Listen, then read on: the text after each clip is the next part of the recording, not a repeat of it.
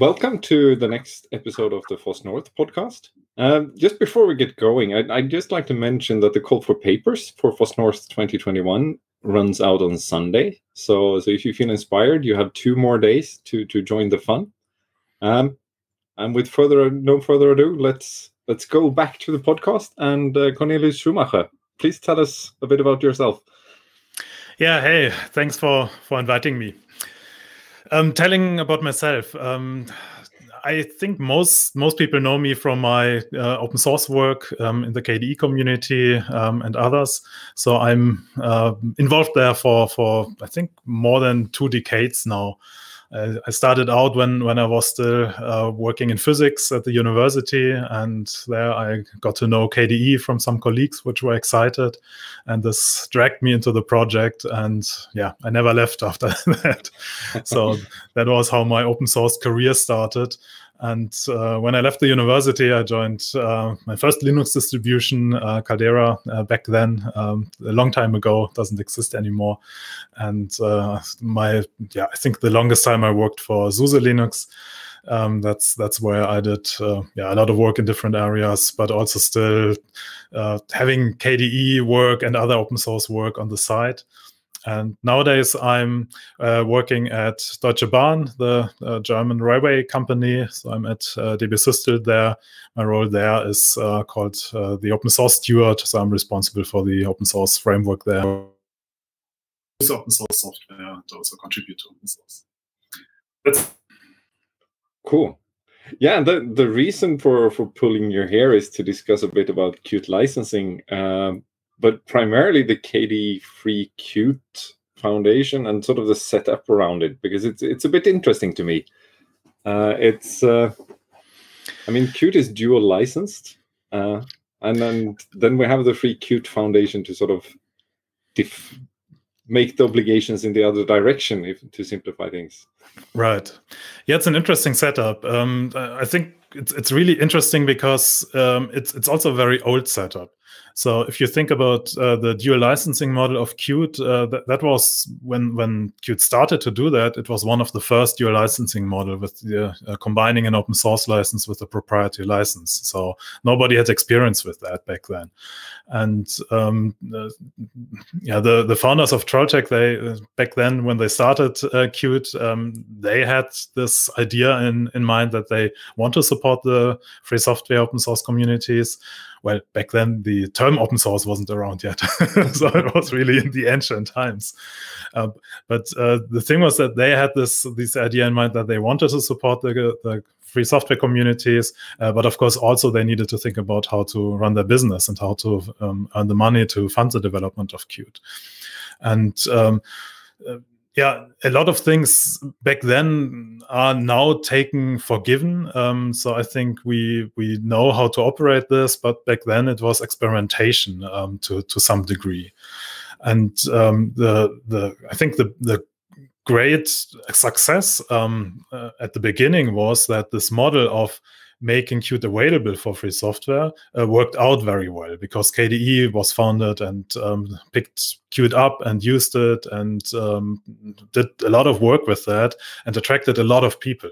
A lot of people working on KDE software using Qt, so Qt users, developers using Qt. And Trolltech back then was a small company. They just had a handful of developers or something like that, and the KDE community was already attracting hundreds. So I think this model was really successful. And then the interesting thing, what also happened there, that the license of Qt back then was not open source, and it was a homegrown license to the best of the knowledge of the people who did that, but it wasn't accepted by everybody. And I mean, those people who have been around at that time still remember that there was really a controversy around the Qt license, and the KDE project also got a lot of pushback from people who said, okay, you are using a non-free license, and that was in the setup there. And from this point of view, I think the idea to do something about that then resulted in this agreement, this community contract, as I call it, with the KDE Free Qt Foundation. But the idea was to make some guarantees to make sure that the freedom of Qt would be preserved for the community, that the community could rely on Qt being available also in the long term. I sometimes refer to it as the license, because the license is there to allow to use it and so on. And later Qt was released under an open source license, so even put under the GPL at some point. So then in principle, the problem of the lacking freedom of the licensors was solved. But the license only gives you the rights to the code you already have, and it doesn't say anything about what to do with that in the future. And that's where the agreement comes in, where it gives additional guarantees which go in the future, so that the community can be sure that KDE can use Qt as free software also in the future. And the company has this obligation to keep it free and maintain it and release it. And if not, then the agreement triggers and the community gets the right to release it under permissive license, under the BSD license. So this would then allow to create business models around that, which are similar to Qt and something like that. So from this point of view, the KDE Free Qt Foundation really is, I think, an innovation. It was relatively simple at the beginning. I think the negotiations and the thinking about that was probably quite complex, but the result was just a 3-page document, so quite simple. Over time, it has evolved and has become more complicated and more complex because then all the different parts were also looked at, what parts of Qt to consider, and how to define things properly, what is Qt and what not. And these things then added additional complexity. So I think I'm not aware of the same kind of agreement in other projects. So I think it's a pretty unique thing. And one of the questions is that a good thing, or is some projects missing out on this opportunity to do more than just the licensing? I mean, we see a lot of fights also about licensing and about why should I contribute to a project which is owned by a company? And you have to find answers to that. And the KDE Free Qt Foundation agreement is, I think, one of the answers which is out there, which allows that and gives a motivation to do it. To me, it's even a guarantee towards the customers, because I think the agreement triggers also if the Qt company would go bankrupt, which means that then you get the product as BSD and can sort of continue developing it, hopefully jointly in the open, but even proprietary customers can sort of continue with it. Yeah, exactly. I think this is, you always have this risk with these single vendor projects where a vendor is controlling the complete project and has all the rights to release it, and nobody else has the same level of rights. And this obviously is a risk for everybody, not only for a community, but also for any company using it. And the KDE Free Qt Foundation agreement is a way to address this risk in some way. I'm a bit curious, when you wrote the first contracts of this kind, were there lawyers involved? There were lawyers involved. It was actually fun to do the research for the presentation I did at FOSDEM about the KDE Free Qt Foundation, because there I talked to a lot of people. I wasn't around at that time, so I joined KDE shortly after, around before the KDE 2 release, and the work with the KDE Free Qt Foundation, or that happened around the KDE 1 release. So that's mostly before my time. But then I talked to the people who were involved, tried to find them. It wasn't that easy, but I had some interesting conversations also with Eirik, one of the founders of Trolltech, who shared some interesting thoughts and historical emails with me. That was really insightful. And one thing he said is that the pivotal point for the agreement was the first KDE developer meeting in Germany in 1996, I guess. And at that time, the Trotec people, they came to Germany, joined the KDE people for the meeting. They discussed technology, of course, but also had these discussions, and there the proposal was brought forward. And they had the discussions about that, how to do that. They also had an idea how this should be, but then Trotec wanted to do it properly, and they hired actually a prestigious lawyer to finalize this. It was fun to hear the story about how hard it is to convince a lawyer to write such an agreement where you give up some of the things you own forever without any way to get them back. But in the end, they found this construction. And yeah, I think from a legal point of view, it's a very sound construction. Has it changed a lot over time? I mean, Qt's licensing has changed. So I mean, then that's the background to my question. I mean, first you had the QPL, and then I guess it moved gradually over to GPL 2, I would assume, or 2 or later, starting with X11, and then I think OS X came when OS X came with X11 support. The Mac branch was released, and then finally the Windows support. And then with Nokia times, it moved to LGPL to many of the modules, but not all. I think tools were still GPL, if I recall correctly. And now we're sort of seeing the introduction of various GPL v3 and LGPL v3 versions for modules as we transition from 5 to 6, or from 5.6 to 5.7. I think there was an update as well. Yeah. There are tons of details there, and I think this is what mostly changed in the agreement. So the fundamental construction with the licensing, that's still there, but all the details have changed, of course. So the Qt modules, how the Qt release is called, what is included, the licenses, of course, that's an important part. And in the text, what mostly has changed is trying to define things in a clearer way and adapt them to what is happening. So, and this actually has grown the agreement by, I don't know, a factor of 3 or 4 or something in size. So if you read the agreement now, it's very detailed and contains definitions for everything and so on.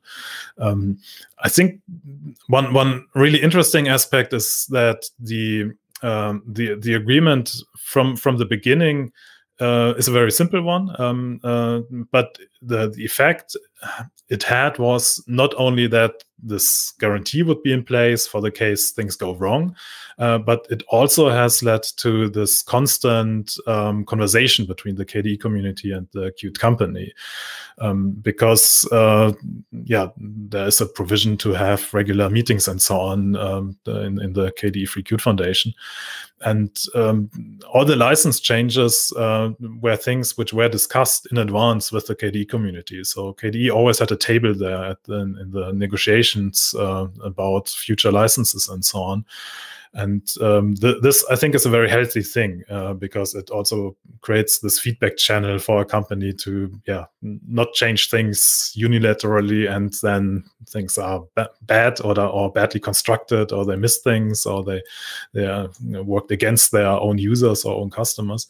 But in this case, I think this ongoing conversation is a very healthy thing, and helped, I think, also to shape the right balance there between community interests and company interests. So, and in the end, I think is one of the critical factors for the success of Qt in the long term. Yeah. So if I simplify as much as I possibly can, the contract is there's a trigger and then there is some kind of action. Yes. Yeah. So what? Can you describe the trigger? What triggers the action to happen? So the trigger is when Qt isn't released, or more precisely, the free edition of Qt. So the edition which KDE uses is not released anymore, not maintained by the company anymore, and it's defined what that means in the contract. And there's a period the community has to wait, so that's 12 months. So when the company owning Qt fails to release an a significant update of Qt, of the free edition for more than 12 months, then the trigger becomes active, and then the foundation can decide, so the KDE Free Qt Foundation. So that's actually one thing you also have to understand, that there are third parties involved there. There's the company, there's the KDE community, and there's a third organization, the KDE Free Qt Foundation, with the only purpose of holding the rights on the agreement and being the contract partner there. So that's one indirection to make it safer against requests in terms of bankruptcy and so on. Then the KDE Free Qt Foundation, which consists of representatives of the Qt company and the KDE community, can do this release under the BSD license. And the KDE community for these cases has the majority in the board of the KDE Free Qt Foundation. So effectively, the community can decide against the will of the company if they fail to release these significant updates. So that's the exact construction there.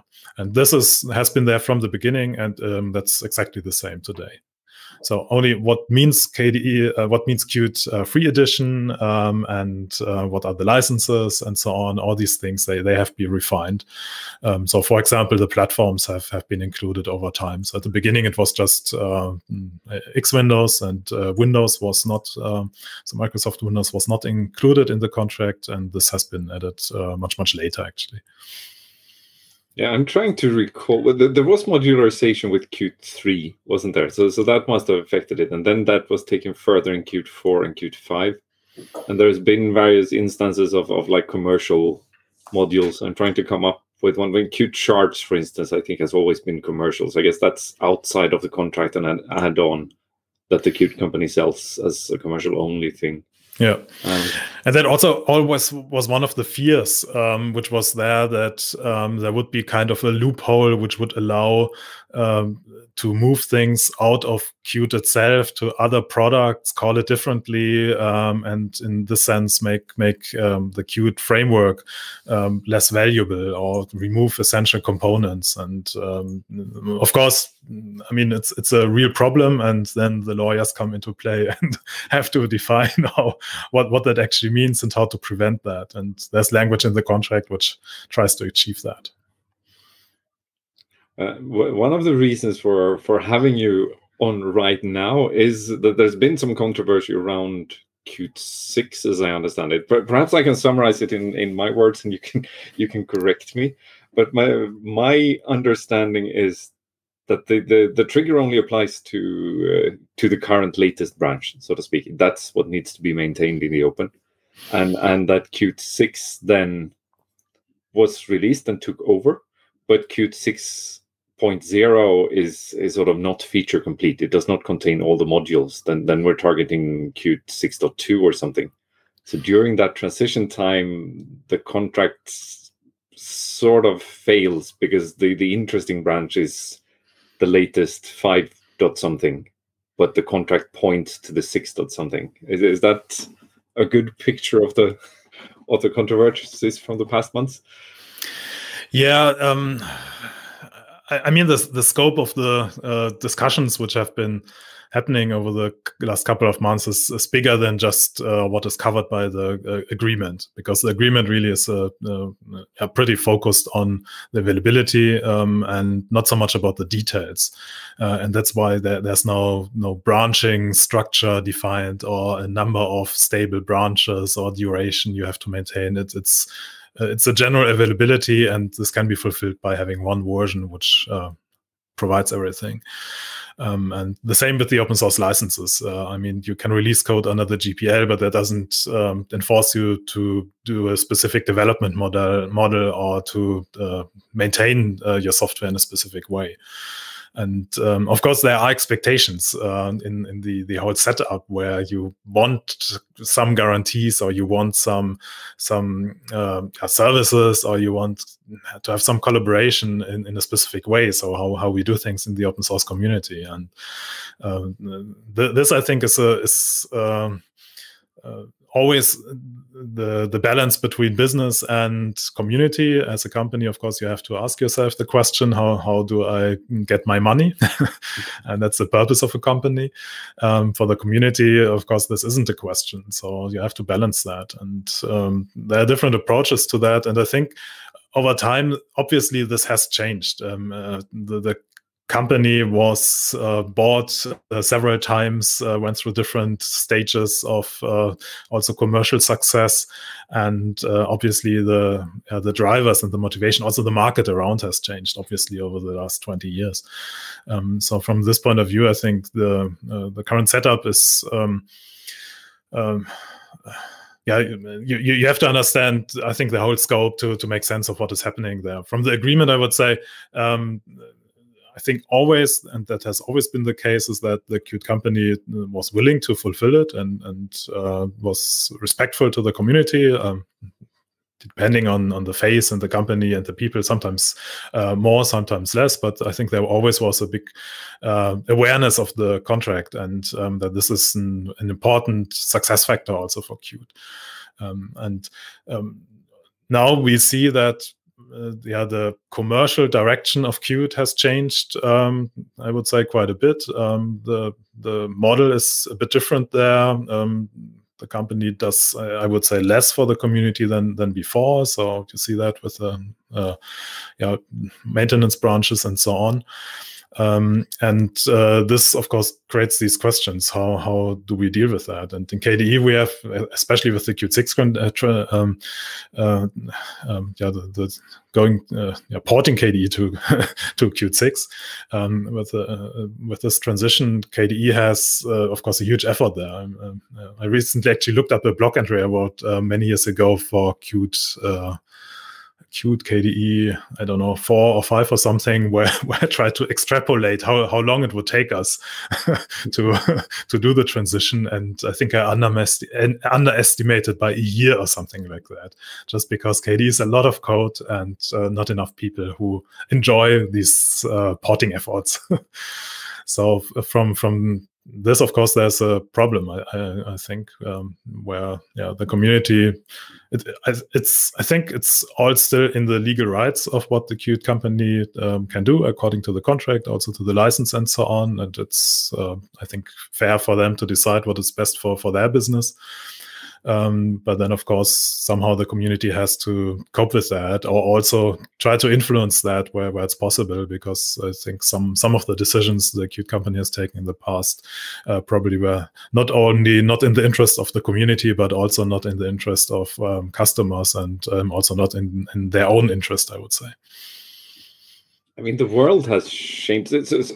When I initially, it must be 13, 14 years ago, where I had a small stint at the Oslo office, and we did training material. And then the pitch was really that Qt is a cross-desktop platform thingy, and the portability was key. And then I guess I've always sort of looked at it as it was a direction change during Nokia towards devices. Yeah. But also, if you look at the world today, the focus isn't desktop anymore. Of saying that to KDE guy might be hurtful. Sorry, no offense intended. But I mean, it's turned into devices, and that changes the business model somewhat into license fees per device rather than license fees per developer, and finding a balance there. So I hope this was the year of the Linux desktop.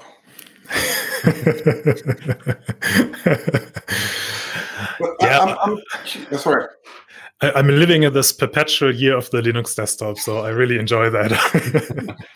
I got a Pine phone, so now I have the year of the Linux phone instead. I've given up on the desktop. You can put it on your desktop.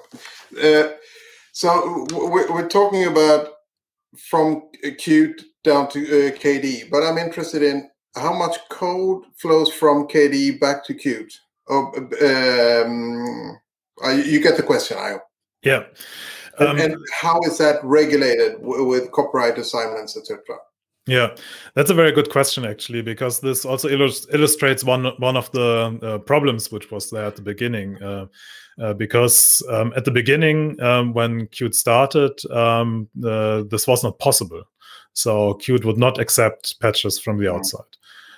because of copyright reasons, or because they wanted to own everything and they wanted to have full control, and they ran the CI and everything. So there was no open governance model. And this was only later introduced, I think during Nokia times mostly. So it took a while to introduce that, which made it possible to contribute at all. And so at the beginning, especially at the very beginning, when Qt also was not as mature, and KDE was also doing a lot of development around the libraries, there was more like this informal thing that people would just talk to each other, and then the Qt engineer would write the patch which is necessary, or somehow they would transfer that, or they would hire a KDE person. And I mean, that happened quite a couple of times. So, and with the open governance model, this changed. So this made it possible to contribute to Qt in a regular way. But the copyright still, or the rights of the copyright, which allow Qt to also sell a proprietary version. What's the dual license business model? This requires this contributor license agreement. So you have to sign that when you contribute to Qt, but then it's possible. And CLAs are, controversial as well. Some companies like them. Some companies feel that they are necessary for such a case as dual licensing and selling a proprietary version. You need them. It is necessary, but it's of course an imbalance because that's rights the company has and the contributor doesn't have. And the KDE Free Qt Foundation counters this imbalance in some way. So I think that's the way how to also put it, that if I contribute to Qt, then I give the Qt company more rights than I have on Qt, and that's fine because that sustains the business, and that's also fine because I have the guarantee by the KDE Free Qt Foundation that the company will not just take the stuff and run away, but if they do that, I get my code back in some way and can run a business model on that. And with the introduction of open governance, it changed completely how KDE contributed to Qt. I mean, before they contributed by people in some way, and after it was possible, there was a massive effort to port back changes we did in KDE or additional wrappers, libraries, classes, extensions of classes, and so on, to put them back into Qt. So for some time, we operated under the vision to merge KDE back into Qt, or merge the KDE libraries back into Qt. And this succeeded, I think, to some degree. I mean, there are still KDE frameworks around, and we use them, and there's, of course, code which doesn't fit into Qt, but this has changed a lot. I think nowadays it's less because there's less work, and also I think the focus of the KDE community has shifted a bit because it's much more distributed now, much more focused on applications, individual applications. They all have their own communities. It's not the one big KDE community anymore, which creates this unified desktop, and everybody works on everything.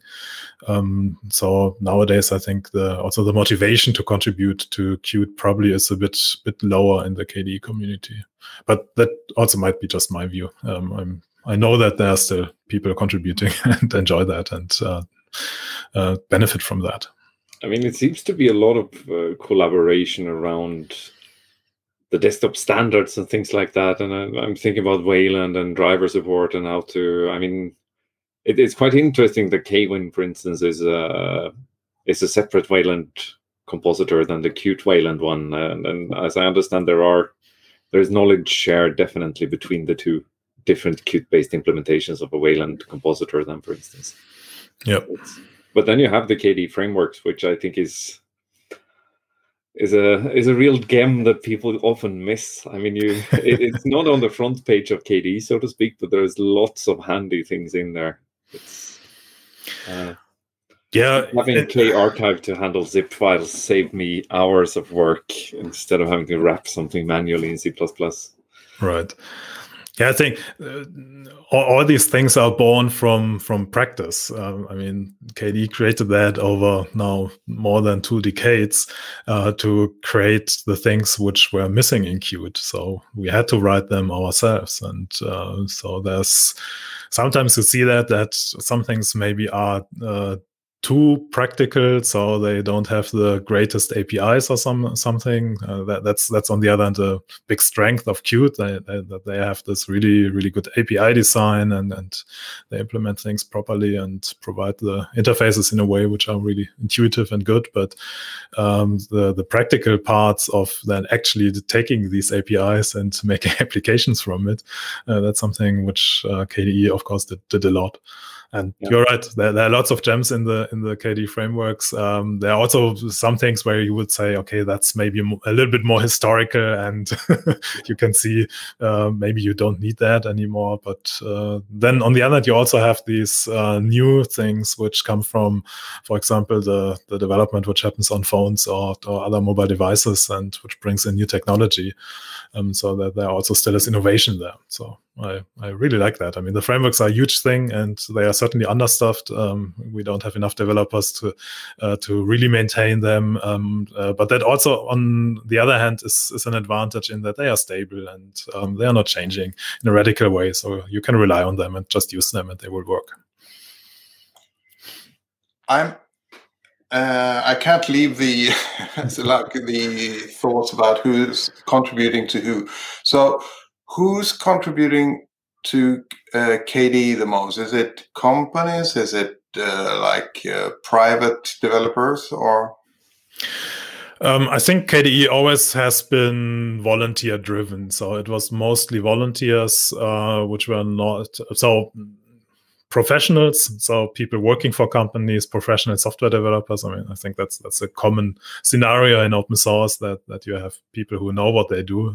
So it's not amateurs, but they're not paid by a company to do the exact work they do. And this has been the model in KDE, I think, from the beginning, and it hasn't changed much. Of course, we also always had company contributions when projects happened with around KDE software.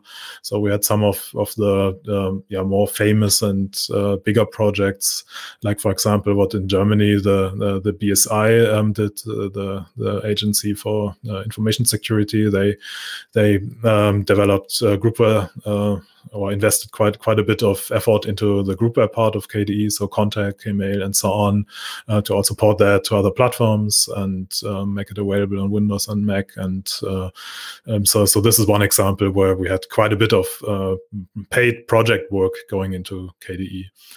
And then, of course, we always also had people who were employed by companies who gave people the freedom to work on KDE. So in some cases, for example, the Linux distributions, I mean, that also has changed a bit. So at the time when people were still chasing the year of the Linux desktop, and it was really a big argument for selling the new version of a Linux distribution to have the latest version of KDE on it, then the distributions also employed more people to just work on KDE. So, for example, SUSE in Germany, I mean, they had a team of several core KDE contributors to work on KDE and to advance that, because it was critical for their business at that time.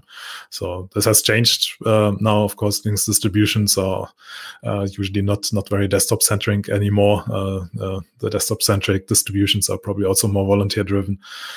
So there, I think, is less involvement. But then on the other hand, you have other projects which are happening, and also investment going into that.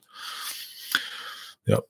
Do you have these contribution graphs for KDE? I know, wasn't it Tiago who started maintaining them for Qt? Basically looking at the domain of the emails. So. Yeah, we had a time at KDE when we had some people working on these graphs and these statistics. I don't know if that is still happening in this. Those people, I think, are not doing it anymore. It also has become much more difficult with our move to Git. When all the KDE code was in one big Subversion repository, then statistics were easier. Nowadays, you have to track all the Git repositories and understand how they relate and what is activity and what not. Yeah. So it's harder, I think. There certainly are statistics, but at the moment I don't know any numbers or anything. Do you know by any chance how many active developers you have in KDE? I don't have a proper definition of what I mean with active, but yeah, I think what we usually say is a couple of hundred. So I think we have probably thousands of developer accounts. Not all of them are active, but it's also very distributed, and it depends, of course, also how you count. I mean, we have, for example, many translators who are active and do great work, but they are usually not writing code, and they are working in a bit different way. So sometimes it's also not as visible what they are doing compared to developers. And then, of course, you have the core stuff on the frameworks and the core KDE applications. But you also have pretty much independent communities, like for example, Krita, which has their own organization even, and which operates as part of KDE, but has a lot of things which are managed by the project in a specific way. So I'm always surprised how many people know KDE. Being a long-term KDE contributor is great, because you always meet these people who say, "Oh yeah, I used KDE back then in 1998 and it was great." And I think the impact of KDE has been quite big, also beyond just the people who were developing it or even who were using it, because it was one of the biggest open source projects. In the time when it started, it became really big. And nowadays, of course, we have tons of huge open source projects, and we have this massive projects like Kubernetes and all the cloud native stuff and whatever. I mean, there are so many open source projects around that it's really hard to keep track, and it's also hard to manage that. So KDE has a different challenge there, I think. But what also I always like about KDE that it really has been very stable. So there always was activity. There never was a time when we had to fear the project would die. And part of that is community, part of that is culture, part of this the people, also the taking in new generations. Another part of that, of course, is also the stability of the organization, and also the stability of the legal framework with the licenses and with the KDE FreeQ Foundation agreement. So I think it's a very healthy combination of factors, which allows a lot of people to be active there, and also always new people to find a home at KDE. So we've accepted a couple of applications in KDE over time, which came from a complete other direction. Now, not everything started in KDE, but we have this kind of incubation program for many years now, where we give applications or communities or teams who need that, or who can benefit from a bigger platform and stable organization behind that. We give them the opportunity to join us, and if the values align and the technology is not conflicting, then this is usually a win-win situation. But a side note, I think it was 98, 99 perhaps, I started to use KDE on an old Solaris.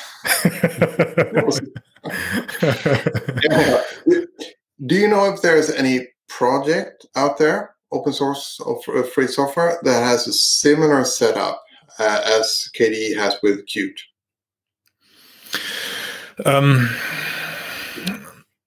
Yeah, as I said, I don't think there's any project which have the same kind of agreement in this community contract term. Of course, there are lots of projects now where you have a company driving a product as open core or something, and then you have a community. Usually, I would say the community is more dependent on the company, or more built by the company. So if you look at the big single vendor projects, which in some cases I even have moved away from being open source, like I don't know, MongoDB or Elasticsearch and so on. These projects, which are huge single vendor projects. So there you see similar things, but that's more, I think, corporate driven. KDE never was, always was, I think, on eye level with the company. So it was never this, the company builds a community to support their product. But then, of course, I think you certainly can find examples where you also have independent organizations and independent companies. I mean, and sometimes founders of projects found a company and then leave the company again and still run the project and so on. But it's hard to compare because it's really in the details then. But I think that this formal act of balancing the interests in the community with legal means by a contract, I think that's actually pretty unique. Circling back a bit on that topic, because I think we missed one part when we discussed it first time around. What's the current status, so to speak? So Qt 6 is covered by the contract, and then is sort of made available by the Qt company, and then as I understand it, KDE maintains, let's call it, convenience branch, which corresponds to the LTS branch that the Qt company provides, based on sort of merging patches and make it available to the community then. Yeah, exactly. So this is one of the decisions the Qt company has taken, that they only offer the long-term support for older branches to paying customers. So this is not available in the same way for the community anymore. And yeah, as we discussed before, moving between major versions is a huge effort. So obviously KDE needs a stable base for that until everything is available in Qt 6 and all the porting work has been done. And for that, KDE now maintains a collection of patches, basically, which are required and which fix critical issues and so on. The policy there is that it should only be patches which already are in Qt 6 or in the development branch, so that it's not a fork, it's not a different version. The idea is to keep that as close to Qt as possible, so it's not an independent effort. I would also hope that the collaboration there is happening in the same way as it happened in the past, that the Qt engineers are working with the community people to make sure that patches are working and stuff is available and critical issues are fixed and so on. But it's the availability of the code now is in form of this patch collection for Qt. And this is also, it's interesting, it reminds me of the good old days, because KDE always was maintaining something like that. Or not always, actually, but for a very long time. As I said, exactly, this Qt copy module. So as we said before, it wasn't possible to contribute to Qt before. So KDE had to do that. And Qt copy always was more convenience thing for building the software. So having an easier checkout. And then after some, and I looked it up, actually. It was around almost from the beginning. So it really is a very, very old thing to have this Qt copy. And at some point, people started to also patch things. So sometimes have pre-release patches, something like that, or stuff which was still in development, or in some cases also KDE used that to move to a newer Qt version. So using a better version or something like that as Qt copy to have a stable and common base for everybody to work on, or at least an agreement on what is the expected state of Qt we are developing against. And today, I think it's less focus on these, going to newer versions, but more like we need the stability and we need the availability of the old version still around. So we maintain that, and I think the KDE community is a natural place for that, because we in some way, also through the agreement with the KDE Free Qt Foundation, we are a steward for the community part of Qt in some way. And so by collecting these patches in one location so that KDE can use it, but also that distributions can ship it, for example, that's, I think, a good move, which hopefully also removes some of the redundant work which otherwise would have been done. So it would make sense if every Linux distribution does the same patches just for themselves. So we still have to see how this develops over a longer time. So it has been announced, it's around now, KDE is using it. So I think some questions are still open there, but I think the general approach is quite pragmatic in the end. We have to see how the success of that will be. I mean, we all hope that the Qt company is successful from a business point of view. That's the foundation we all rely on. But on the other hand, of course, also we need something from the company to be able to do the community work. And I think there's a mutual benefit which is there, where openness I think is advantageous, and it's good for the company to make sure the community can actually work in a way which is good for both sides, and which doesn't put hurdles in the way.